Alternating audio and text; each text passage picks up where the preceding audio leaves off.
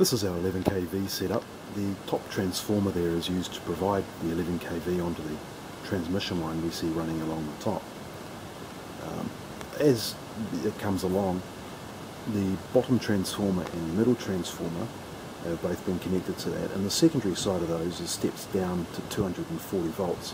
It's been taken out to a 3-pin plug, and we can zoom in on the voltmeters connected to those plugs. We can see that they are working at 240 volts.